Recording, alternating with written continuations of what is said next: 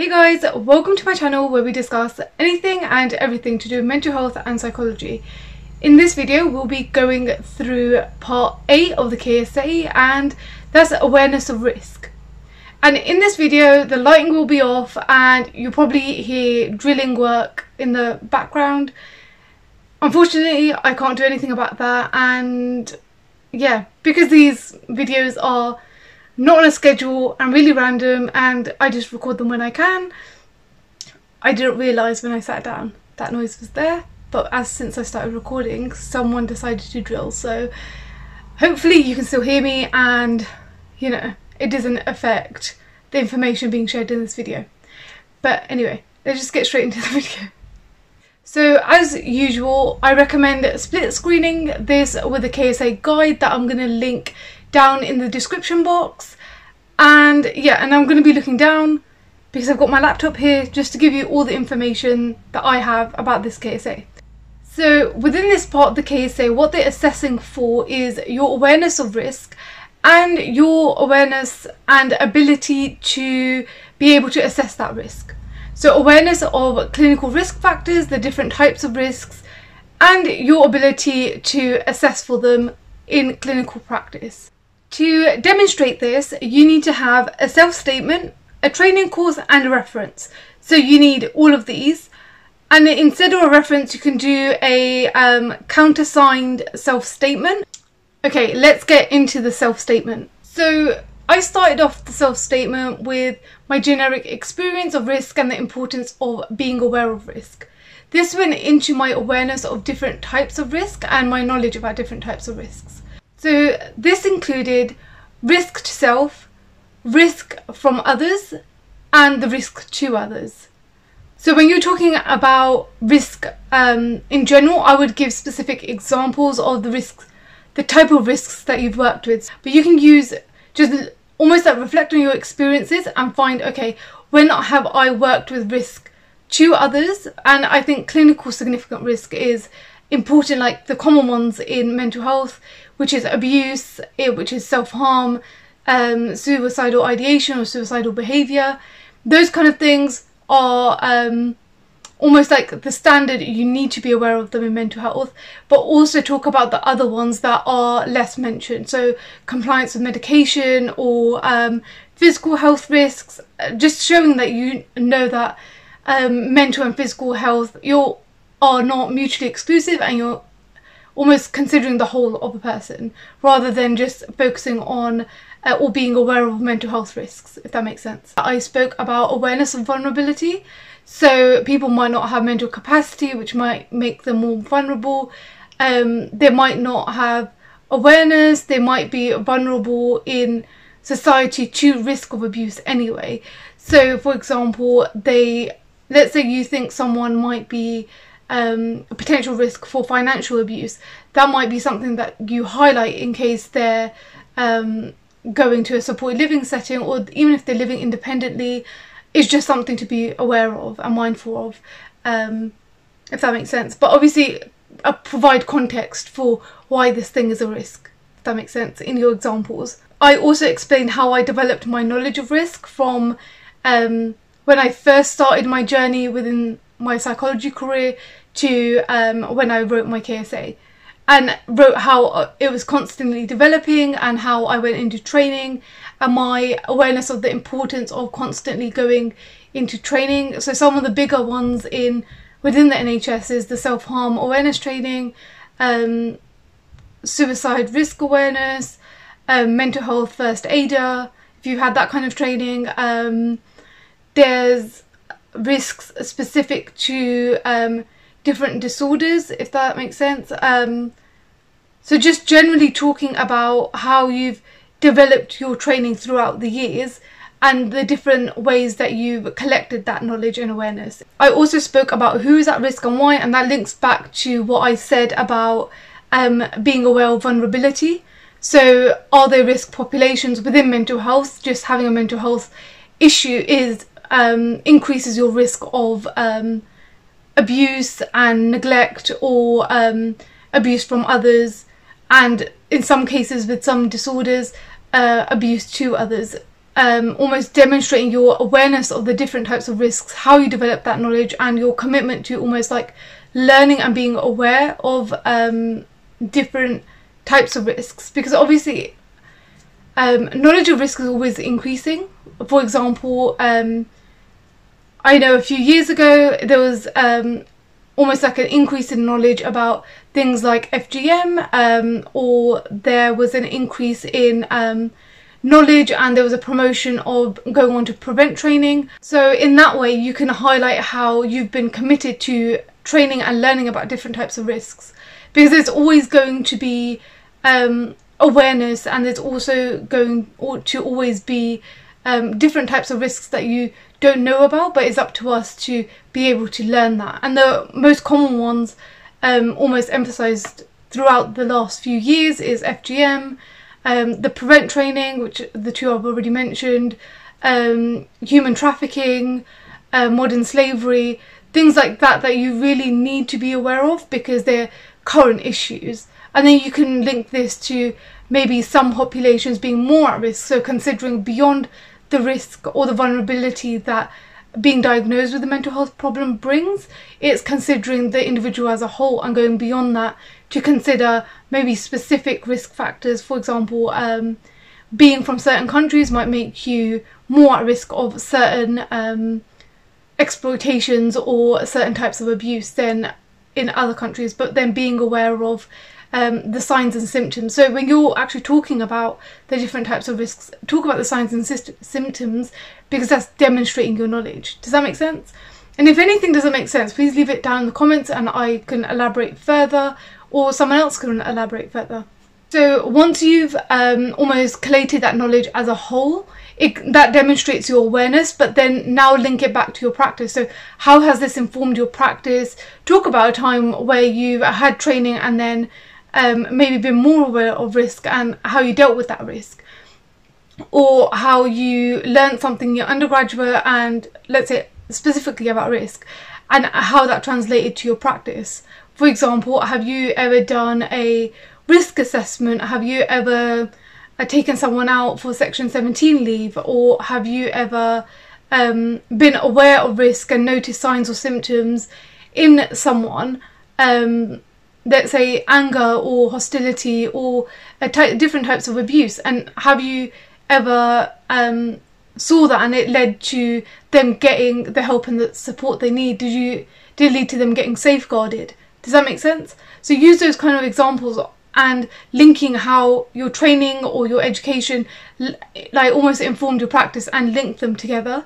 Also, if you haven't had therapy specific training or therapy like practice before, also link this to why it could be important as a therapist.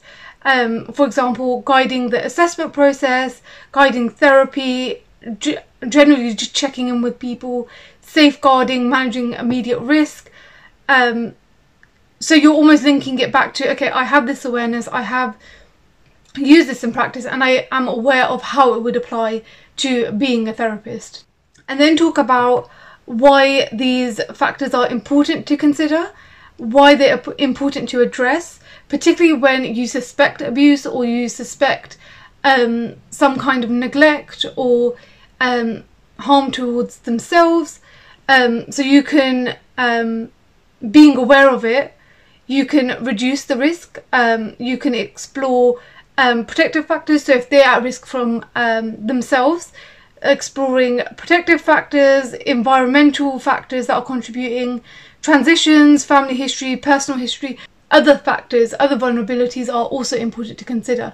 Like I mentioned, certain ethnic groups or people from certain countries might be more at risk of certain types of abuse or neglect, or present different risk factors, for example.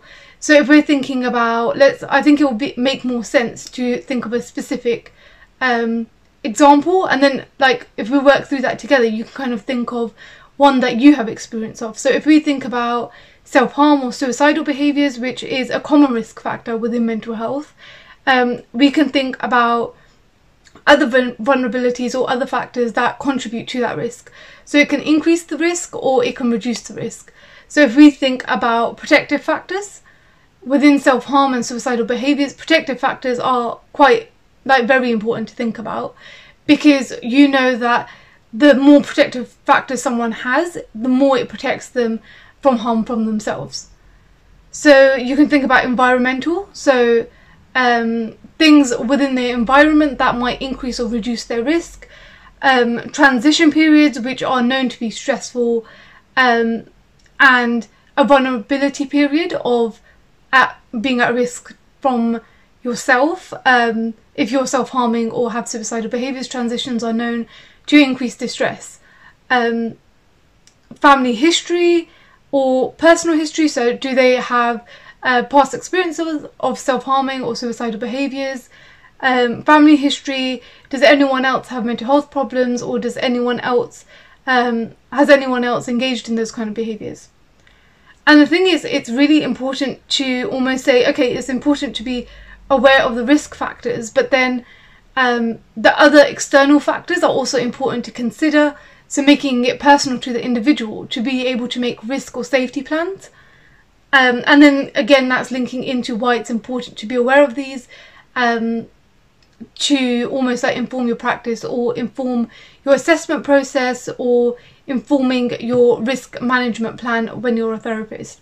Unless you've got experience with that, talk about also your experience with that and how it's been useful within your practice to consider that. And when you're talking about knowledge and experience, what you can also talk about is, were there any models that you know of related to that type of risk? For example, with self-harm and suicidal behaviours, there are models and there is an extensive amount of research into the process of what leads someone to engage in those kind of behaviours. So if you're aware of those, how being aware of those informed your practice. And especially if you did like a clinical psychology or mental health training or mental health module, they mostly would have this kind of information in there, especially if you did a lecture on risk. So just have a look through maybe any materials you've got from your undergraduate or any other courses you've done, and just try and refresh your memory on, okay, what did we go through, and actually has that influenced my practice? So I included what I learnt from my clinical psychology module, because we had a lecture on risk and we had a lecture on self-harm and suicidal behaviours. And I spoke about what I learnt from this and how it informed my practice, particularly after graduating and going straight into working in mental health, and how there was almost, I also spoke about how there was almost like a difference between what you learn in a textbook about risk and what actually there is in practice, because it's not as, and I think I've mentioned this in a previous video, it's not as clean cut as it would be in a textbook, because in a textbook it's very specific, like, oh, you do this, this and this, and you explore these factors, but then in practice you see a whole range of factors that you might not have learned about. And maybe if that's happened to you, maybe talk about that. I also spoke about how there's an ethical and moral responsibility and a duty of care to respond to these factors and be aware of these factors. So you need to have knowledge, and I also spoke about why it's a duty of care and why it's important, and how this is part of your role. So keeping on top of training, keeping on top of your knowledge and skills in being able to assess risk and be aware of risk is part of your job and part of your duty of care, and it is a legal obligation too. I also spoke about being aware of child protection laws, child protection policies, things like that that you're aware of specific to your country that are legally binding. So it's not just an ethical and moral responsibility, it's a legal responsibility, and being aware of that. Vulnerable adults, are there any laws protecting them? And really emphasising here that you are aware of, sorry if I'm looking down, I'm just trying to like get all the points down. Really here being aware of and acknowledging your responsibility and really emphasising that. So risk policy, safeguarding, knowing the processes of managing risk in different organisations, and speak about why it's important. And other things for example, day-to-day things like going to handovers, communicating risk, and why it's important. So if you've had, let's say you've done a key working session with someone, or you've had a conversation with a service user or a patient and they've communicated risk to you, how you manage that and why it was important for you to communicate. And maybe sometimes that, because for example, if you worked inpatient, the environment is so fast-paced that you might miss information, right? Or you might forget to communicate because of another risk arises straight away. And maybe because I spoke about this, how I had a key working session with someone, and when I came out of that key working session, I was kind of thrown into another risk situation, which was an immediate risk.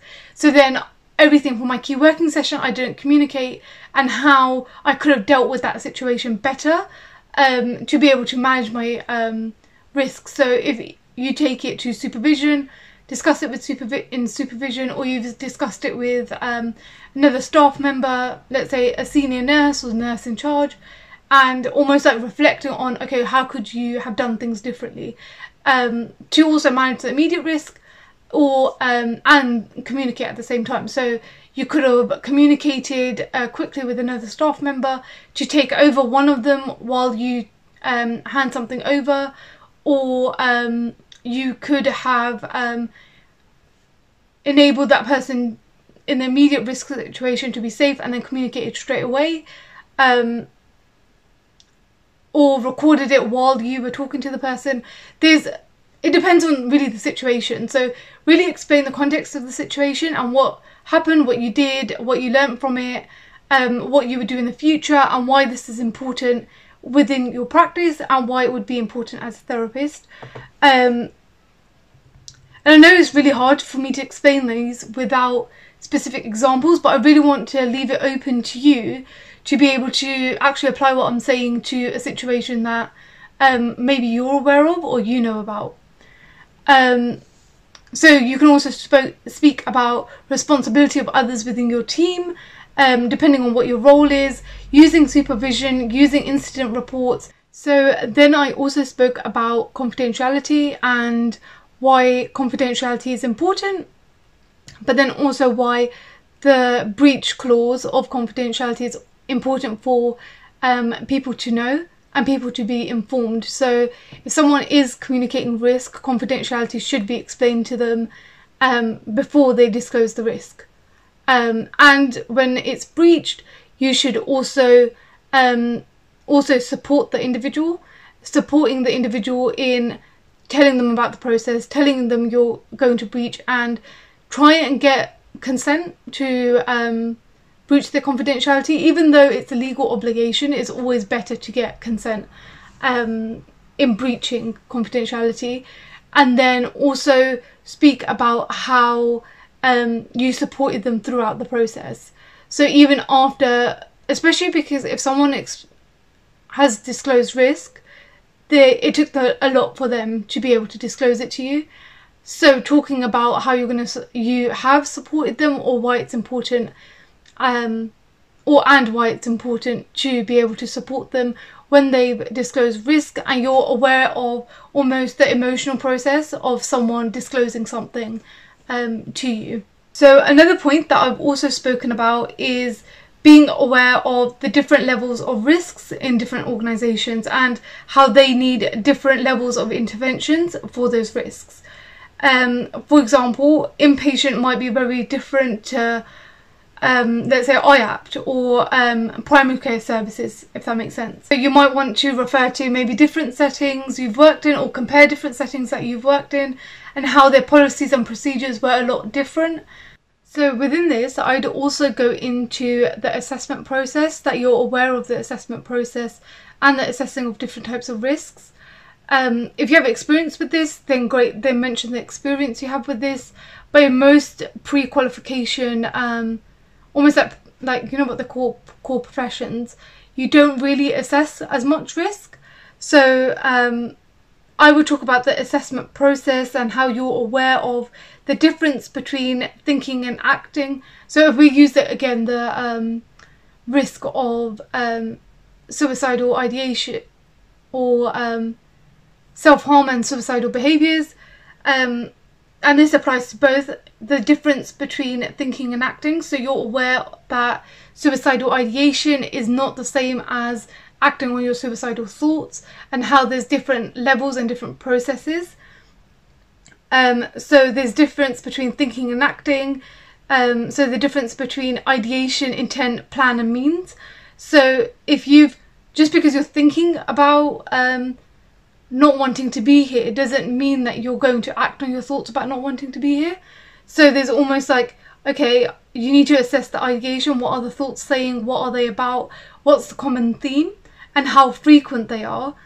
The intent, how likely is the person to be able to act on the thoughts? The plan, do they have a plan, and what is the extent of the plan? So have they gone all the way to, they know the date they're going to do it, what method they're going to use, things like that. Because if someone has like a vague plan, and this is not in all cases, this is where you need to be aware of the individual, but if they have a vague plan, it's less likely that they act on their plan. But if they have a very specific plan, the more likely it is. But again, this is like almost a generic, like, I don't want to call it a stereotype, but it's almost like, in most cases this happens, but you need to be very aware of the individual. So then relate back to like almost like the therapeutic relationship, why that's important, particularly if you're breaching confidentiality. Because in this case, if someone says they have a plan and they're thinking about it, in some cases when they're thinking about it, you need to breach confidentiality. For example, if you're in primary care and someone says they're suicidal, you might need to breach confidentiality to be able to get them the services and the help they need. If it's something that's a prolonged thing and the reason they were referred to you was due to their suicidal ideation, if there's no change, you would still need to almost like communicate and have support, and obviously tell them beforehand that any risk to themselves or others, you would have to breach confidentiality. But it might not be something that you need to directly tell everyone, if that's almost like a entry requirement for your service that you work in. Because there's so many services that I don't know what your specific services or the experience that you have, what kind of services it's in, but like ideation, intent, plan, means all need to be communicated. And then also highlighting and being aware that risk is actually dynamic. So it's not a static thing where if someone's for example has suicidal ideation, they'll always have suicidal ideation, or if someone has never expressed a thought, that doesn't mean they're never gonna have them. Does that make sense? So it's something that's dynamic and constantly changing. So then you need to be aware that it's dynamic and constantly changing. So then you need to get into the habit of regularly checking in. So the importance of continually checking risk. You might want to also talk about other means of assessing risk. So for example, if you work in IAPT, you have the PHQ-9, and then I believe it's question 9 on there, assesses risk. So it talks about how likely are you, no, it talks about, I can't remember the exact question, I'll put it on the screen somewhere, but it's basically asking you about your harm to yourself, basically, and you rate it out of 3. So have you got experience with any of those kind of measures that measure almost like alternative to assessing? So when you're seeing someone quite regularly, okay, you're aware of, okay, I need to pay particular attention to this question, but within your check-ins you would regularly check in with that anyway. The importance of creating safety plans, care plans, things like that, just anything that you've had input in. So if you're, let's say for example, an assistant psychologist and you've sat in on or aided towards care plans, helped write care plans, because in some services assistant psychologists can write care plans, obviously being oversighted by someone who has a professional registration, things like that. If you have any of that kind of experience, you've worked with someone one-to-one, or you've been involved in some kind of care plan making, safety planning, talk about that, how the process was, the types of questions you asked, the methods or how you wrote it up, how you got to know the individual, you based it on the therapeutic relationship. And that also brings me in to my next point, which is you need to, and I know I say is you need to talk about, and it's important to talk about, but obviously, as I've said in all these videos, this is just giving you insight and support in giving you ideas of what to potentially write about. Obviously, any of this, if you don't want to write about it, don't write about it. If you don't have experience in it, then you can show that you have knowledge of it. You don't have to write about it. Or if you have points that I've not made and you think that could be important, or it could be something that your personal statement would benefit from, then just put it in. So I don't have all the answers. So yeah, but just my next point is that when talking about all of these, I ended mine with talking about how awareness is important, knowledge is important, training is important, education about different types of risks is important, knowing how to assess is important, but then I tied it together with talking about important characteristics within a person to be able to manage risk. And then within this I spoke about openness, confidence in talking about difficult topics, and openness and confidence in being able to have a very open and honest dialogue, especially with let's say telling them about confidentiality, or if they do disclose risk, knowing how to handle that.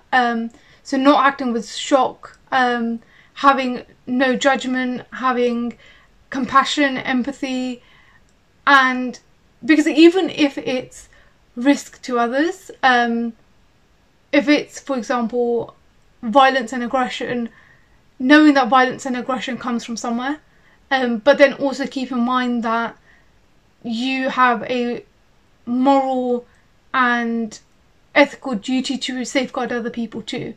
So if they're telling you that they're, I don't know, abusing someone, then it's important for you to safeguard that person too. Even though the person in front of you is your client and your patient, knowing that you have a moral obligation to, and a legal obligation to report crimes that happen. If it's something like aggression towards you and hostile behaviour towards you or someone else, you're going to talk about that safeguarding. You're going to talk about how you have a moral and legal obligation to safeguard others, even if they're not in the room. But you're also going to talk about how, let's say you're working in forensic services, or you're working some other kind of service, what are they trying to communicate through their aggression? Because if you see aggression as an iceberg, there's a lot more happening underneath that's beyond the aggression that maybe they don't know how to communicate, or needs that they don't have met. So even within that, showing that you have compassionate understanding, even if it's towards you or someone else. Does that make sense? But if someone's at immediate risk, your priority is at immediate risk. So knowing the different levels of risk is also important. So you can talk about how you, within risk, that you know about how to manage emotive environments. And what you'll see from a lot of psychology jobs is that a lot of them do talk about being able to handle emotive environments. Talking about trust, listening, empathy, and actually taking listening a lot further and talking about active listening, talking about, the difference between empathy and sympathy. For example, talking about how important trust is, and then linking that to even confidentiality breaches, where when you breach confidentiality, it does rupture some therapeutic relationships, but knowing that you have the ability and the skills to be able to mend that after it happens. So supporting the person, explaining in detail and as much as possible what you're going to do. But obviously this depends on different types of risks. And talking about the importance of the therapeutic relationship and being able to contain that risk and contain the emotions that come with it, is also really important. So yeah, that's it for the video, guys. Hopefully you found this video useful and it helps you in writing the 8th section of the KSA. If you have any comments, questions or concerns, please leave them down in the comments and I'll get back to you as soon as possible. Alternatively, I've also made a TikTok with the same name as the channel, Sid the Therapist. Currently don't have any videos on there yet, but if you would rather me make a video form of any of the questions you have that don't really need a YouTube video dedicated to it, then yeah, head over to TikTok, and if you have a question, I'll most likely answer it as soon as I see it, because I'm on TikTok all the time. Yeah, but yeah, like, comment, share, subscribe if you haven't already. And if you notice, my videos also have ads now, but I'm not monetized, so if you want to subscribe, please go ahead. It will be very useful, so I can actually get paid for the ads that go onto my videos. But yeah, anyway, yeah, see you guys in the next video.